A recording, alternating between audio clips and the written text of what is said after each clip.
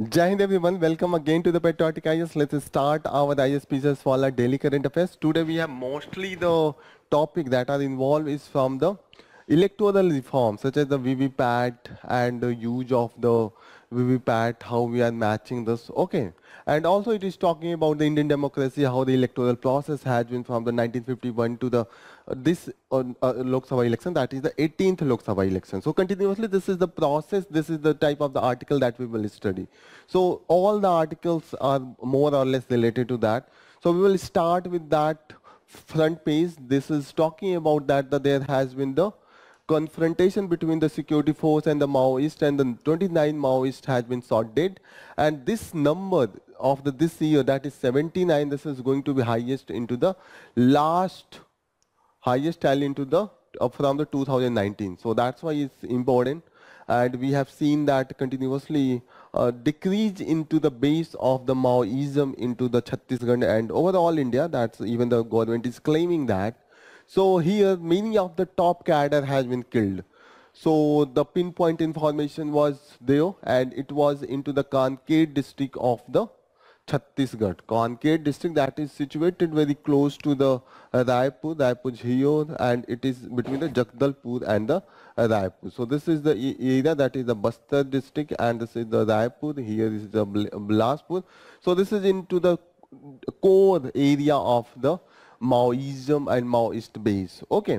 Next important news that we are going to take is the Supreme Court bench has opposed the returning of the paper ballot. They are telling that as per the observation, the judge said that already we have seen the ballot system and there was lot of chances of the booth capturing. Now we have shifted to the this EVM system, and this is much better. There are some of the issues we can resolve, such as the VVPAT verification. For that continuously the hearing is going on. So this is all about from that the government has denied to go revert back to the this ballot system. Okay, here we have seen that the X took the down 4 post and it has published this. Recently we have seen that the such takedown from the X post was not published, and now this is after a long time they are publishing, and this they have said that they were not agree with the government point of view to take down notice, but they have done that. Okay.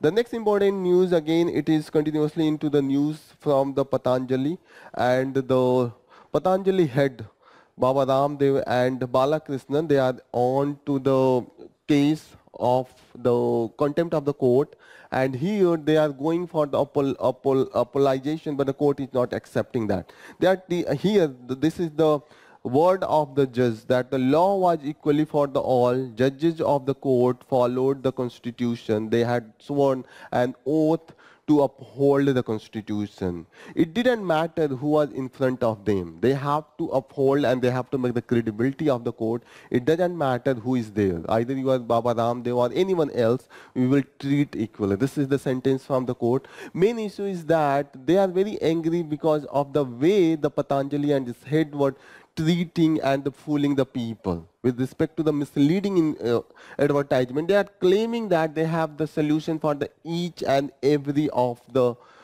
disease. Here, they are talking about that they have the solution for the diabetes, obesity, even they have sold their medicine on the name of the COVID-19 cure and treatment. And this is against the Drugs and Magic Remedies Act 1944. So this is all about from this first front page that is relevant. Next important news that we are going to take is from the editorial, and it is talking about the referendum on the India's future.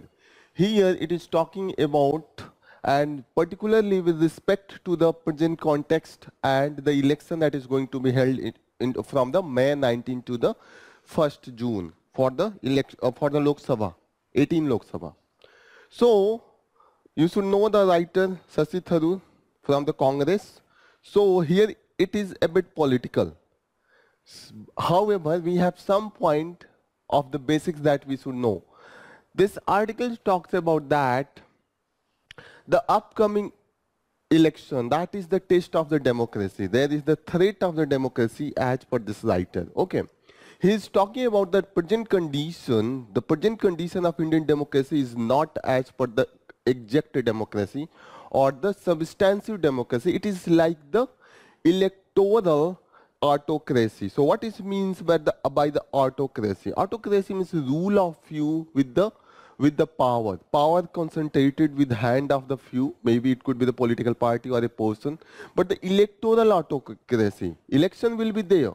But these elections will be not free and fair, and particularly the condition that makes the election free and fair, like the independent media, independent institutions such as the different investigative agencies, or the opposition candidates that have the sufficient level playing field where they are equally contesting with the those who are in the power. Here, those who are into the opposition, they are facing some of the drawback, some of the disadvantage due to the being into the opposition, not being into the power. And those who are into the power, they are misusing the power, or they are using the power in such a manner to make their position advantageous. And that is not as per the rule of law.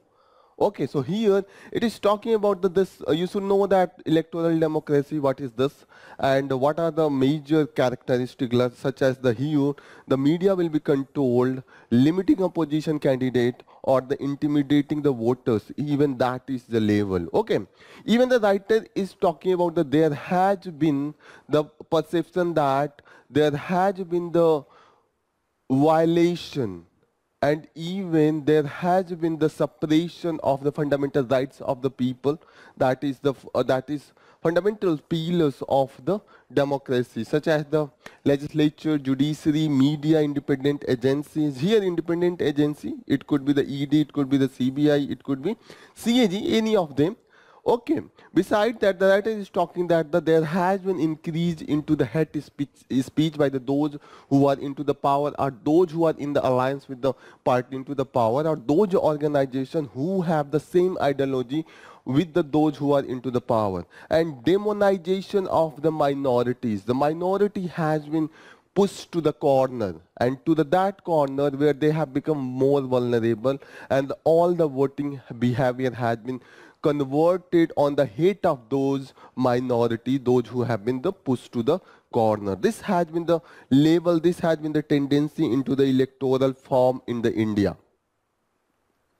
In the next paragraph, the writer is talking about what has been the condition when India got freedom and the first election was held. At that particular time, the nation was facing a lot of adversarial conditions, such as at that particular time there was the partition, and due to the partition there was huge violence. People are enemy to each other on the name of the religion. There was the pending task of the integrating near about more than 500 peninsular state. It was near about 552, but yes, still you can consider more than 500. And in that condition, it was the tested time when all over the world there was the prediction that India will be disintegrated into the at least 20 nations, more than the Europe. This was even the Churchill said that Indian democracy is not going to be successful and it will become the dictatorship.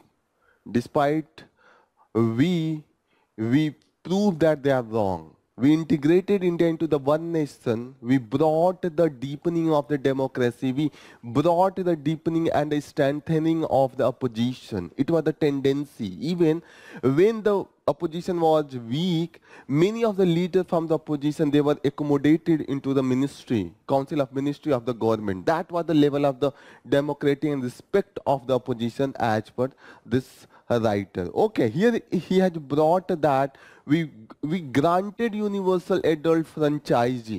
Even at that time, the literacy level was just 18%, near about 18%, maybe 18.2%, 18.5%, but it was around 18%. Despite that, we provided the adult suffrage, means everyone who was above to age of 18, if they are not banned by the some of the rules such as the Representation of People Act, like that they are involved into the criminal activity and they are convicted for the more than 2 years, something like that, but they were provided with the universal adult franchise without any consideration of the religion, caste or the income. And it was threat even at that particular time. Many of the nation, many of the those who call themselves as the developed world. They were not ready, they were not able, they are not capable to provide the adult franchisee. At that time, despite we have less literacy, we provided with the universal franchisee. That was achievement in itself. And even at that time, there were 176 million eligible voters. What means that? 17 crore 6 lakh, 60 lakh. That was the numbers for the voters at that time, and we successfully held our election. There was a story at that time. One of the voters at a booth protested that he wanted to vote for the Sukumar Sen, the first chief first chief election of the India. Sukumar Sen, please remember this for your prelims, that one of the booth, the voters protested that he won because he was so much happy with the work of the Chief Election Commission of India and Election Commission of India, the way they conducted, the hard work they put for the successful conducting of this election. So that was the level of the preparation. That was because at that time it was not that there was a lot of vehicle. Many times it was the bullock cart that was being used for the sending the ballot box. Even at the starting point, there was a lot of toughness because what you now see, that is not condition. At that time, there were the boxes, and even the people have to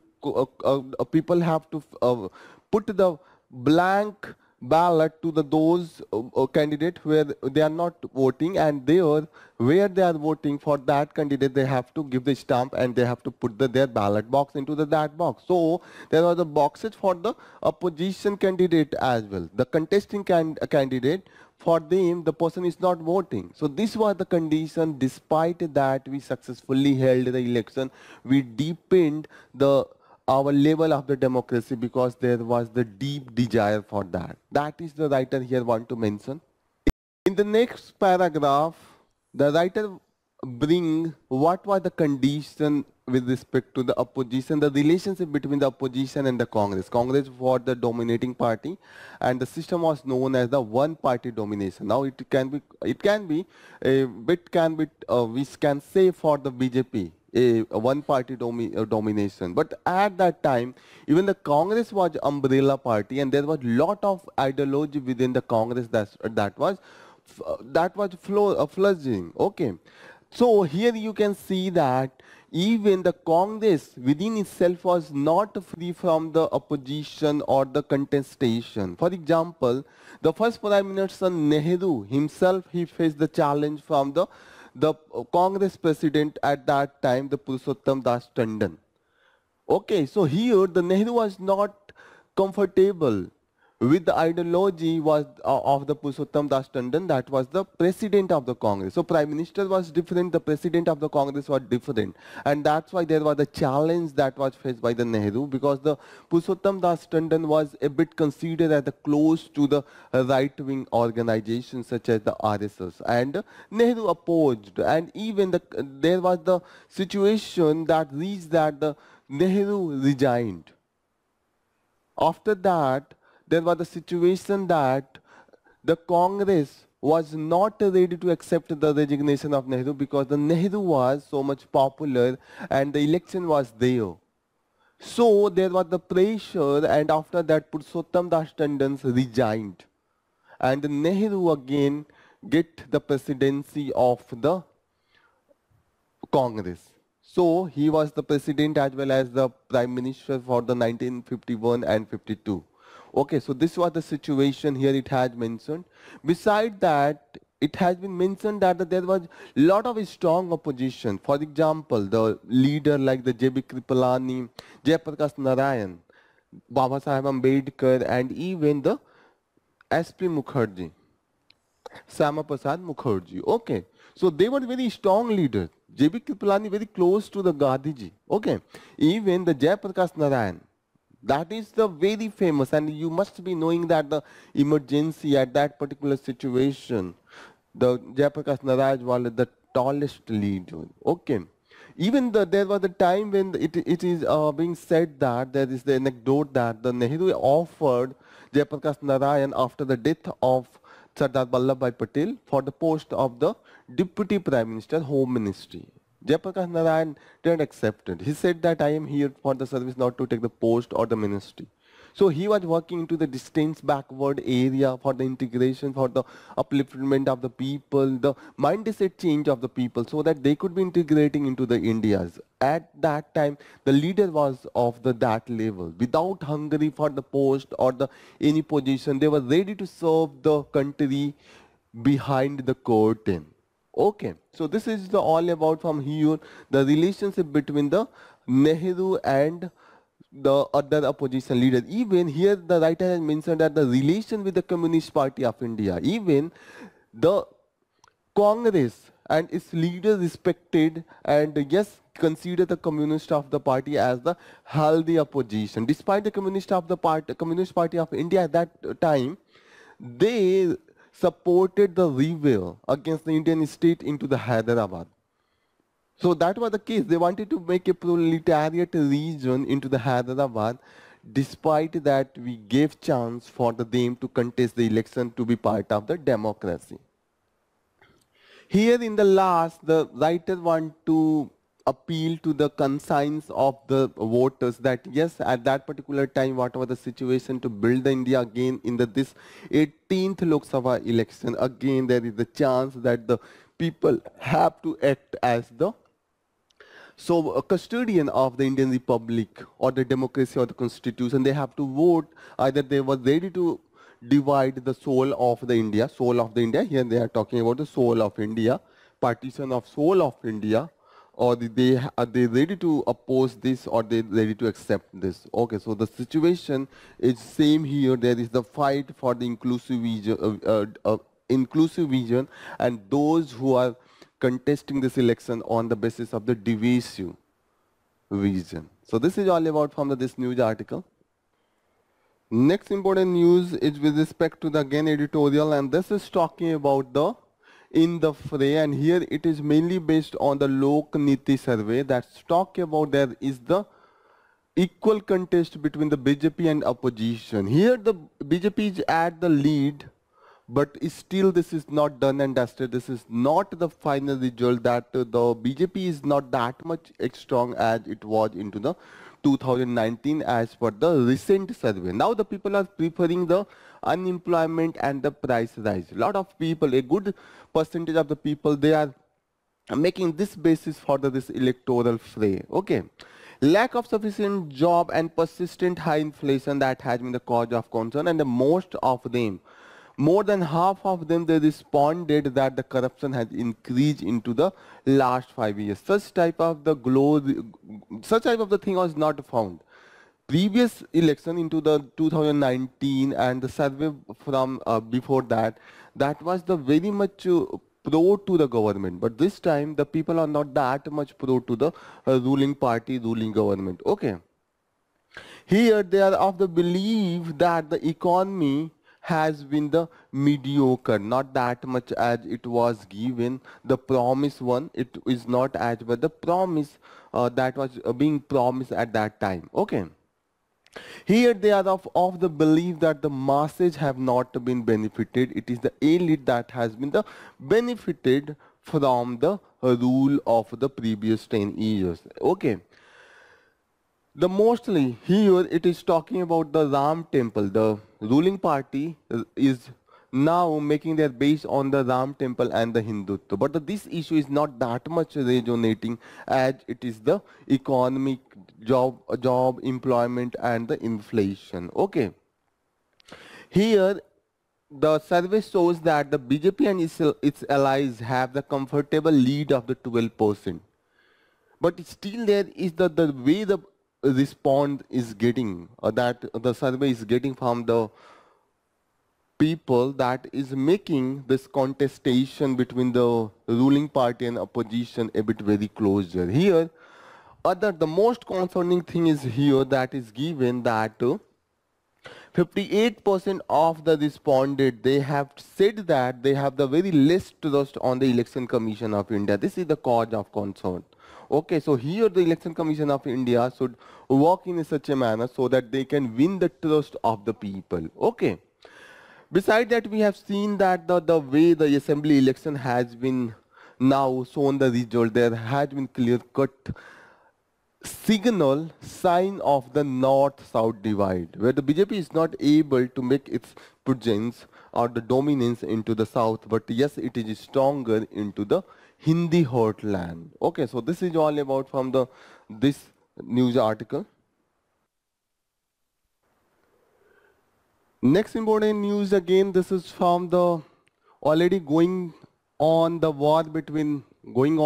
proxy war between the Israel and Iran. We have seen that there was the attack from the Israel on the Iranian consulate into the Syria. There was the death of its general and those who belong from the its Quds forces. This Quds forces, this is responsible for the operation in the foreign land, such as these mission was assigned into the Syria and Lebanon, and this is the part of the Revolutionary Guard. The full form of this is the Iranian Revolutionary Guard Corps. Okay, so here you should know Quds forces. So this is the part of the Iranian Revolutionary Guard Corps, and this is this is mainly responsible for the operation on the foreign land. So here we have seen that after that the retaliation from the Iran, and most of those missiles that was launched from the Iran, that was intercepted by the Israel.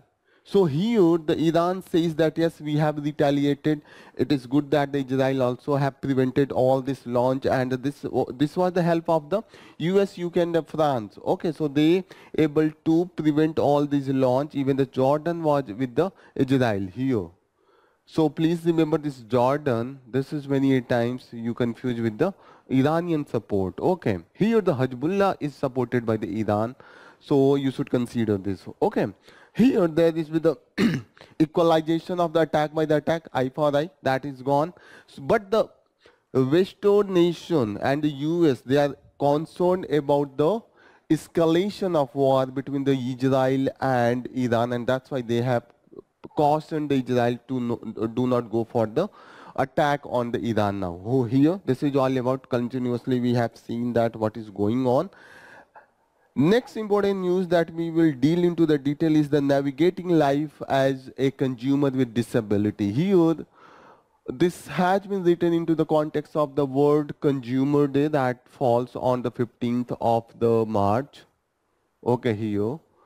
And it's talk about that how there is the lack of accessibility and how those persons with the disability, they face the challenge into the day-to-day life and in the normal life, and in that case they face the violation of their basic rights such as their dignity, loss of independence, and even loss of their privacy. That is the case. Even for the normal thing, they have to go and take the help of others, and they have to disclose the information, the basic information, private information to the others, and that's why the loss of the dignity, privacy and independence, they have to be dependent on each of the day. And here one of the example has given that just to consider that you have to go and take some appliance on from the market, you have to take the help of from the very from the booking your cab to the taking all these appliance, coming back and yes, contacting to the complaint authority. Here all this has been given. Then it is talking about the laws related to the rights of the person with the disability. The most important law that is with respect to the person with disability is the, just give me 1 second where it is. Yes, here it is given that the most important law that try to protect the rights of the person with the disability. One is the Right of Person with the Disability Act 2016, and it's provide the very much specific rights such as the universally designed goods and services that are accessible to the everyone, and accessibility standard for the information and communication technology. Okay. So here, this is the main issue with this is that this is just a recommendatory. Okay. Some of the example here it is given that the FASI advisory of the QR codes for the food products that has helped those persons who are the visually impaired. They can do now by the QR code by the themselves. They don't need of any other. Okay. Here the writer is talking about the who can make the changes, where the person with the disability should go, and what are the center point or the authority who can make the changes. The first thing is that the businesses itself. If I am constructing or the manufacturing this pen or anything, I have to be careful about that. Whenever a person with a disability is going to buy, what are the issues they will face? How will they will able to read that if he is the visually impaired? So I should make in a such a way that they can also read. Okay, I should make the complaint process friendly to the or the accessible to the person with the disability, and we should also consider about the different type of the disability. The thing is that it increase my cost, and that's why it make my product less productive. In that case, a uniform standard is needed. If I am a single businessman, because the disability are not person with a disability, they are not considered as the target group for the selling this product. They think that they are not that much potential. They don't have that much potential to be a potential or the a mean consumer base, and that's why they try to reduce the cost by avoiding all this thing. Here the role of government comes. Government can make the policies, government can make the rules, regulation to bridge this inaccessibility and bring this accessibility gap, so that the people can, particularly the business, can make this standard product for the person with the disability. Besides that, the government can help in raising the business awareness as well as awareness with respect to the right of the person with the disability.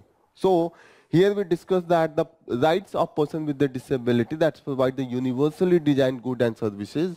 But the thing is, but the main issue with this act is that it is just a recommendatory. They don't have the authority to put the penalty or the some of the compensation. Here they just can recommend.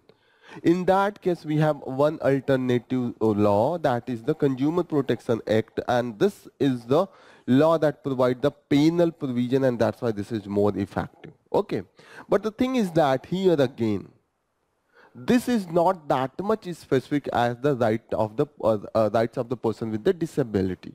So there is the disalignment. Here there is the provision of penalty. They can be implemented in a more rigorous manner, but the specification with respect to the rights of the person with disability is not there. And this is here into the Rights of Person with the Disability Act, but here there is no penal provision. This is just recommendatory. That's why we need to fill up the gap between this and align each other so that this could be more robust. Okay. So government should fill up this gap as well as it's make the awareness about the right and resources under the both legislation. That is crucial for the consumer with the person with the disability. That is here. One thing is that there is due to this penal provision, we have seen some of the cases where there has been the compensation. And for example, you should remember this S. Suresh versus the manager of Gokulam Cinema. In that case, the person with the disability that was provided with the compensation of the 1 lakh because the provision of accessibility was not there. Locomotive was not there for the person with the disability. So you should remember all this thing. This is very important.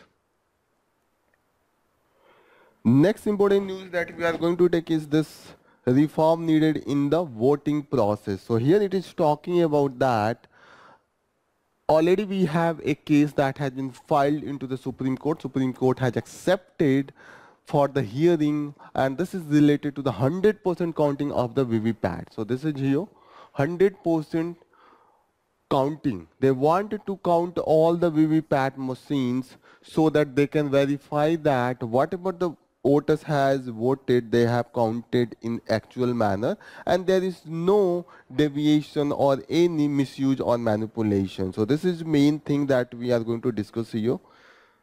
So you must be knowing about the VVPAT machine. This is the slip that you get whenever you go and you push the symbol of the candidate. You get the a list, a slip that is visible for few seconds, maybe it could be the 7th second, and here you will find the name of the candidate symbol. This is the thing that you will find, not the name of the party. So please remember that. Name of the candidate and this symbol. So you can verify your vote that whether you have casted your vote same is the at the same place you have casted, otherwise there is no manipulation or there is no variation. Okay, so what has been the history of this? We will see that when we started with the electoral process, it was very difficult into the first two election. Okay, at that particular time the situation was like that. If there is the 6th candidate, there will be the 6 boxes. And the voters have to go, and if voter want to vote for that this candidate, so here there will be the ballot paper will be there. He will stamp his vote against this person and put this into the there. And here the voters have to put this into the box in the blank manner. So there was the confusion that whether I have to put the stamp on all. So by making the training, by helping them, we make them aware that how they have to vote. But yes, there was a lot of confusion. There was a lot of the invalid vote due to this. And the voters have to do a lot of hard work. They have to put the papers in the each of the box.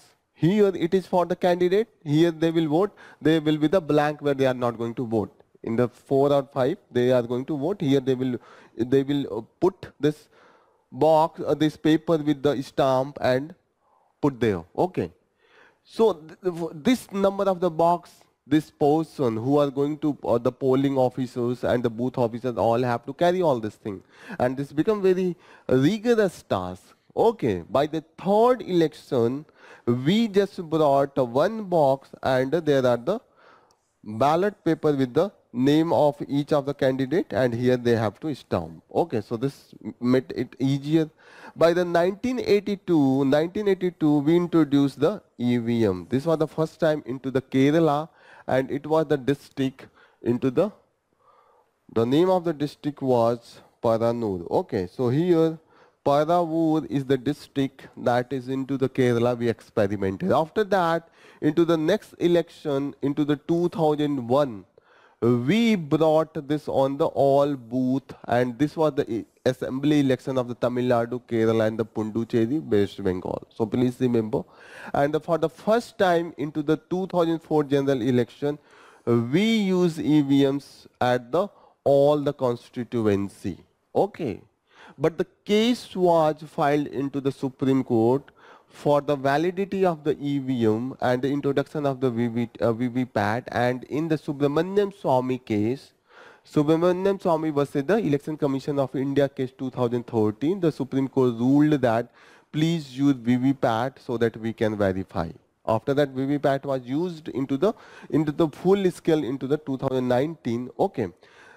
2019 election, but the thing is that still we use only 5% of the assembly constituency that to verify VVPAT with the EVM. Now the case is for the 100% of the verification. What is the international practice with respect to the EVM?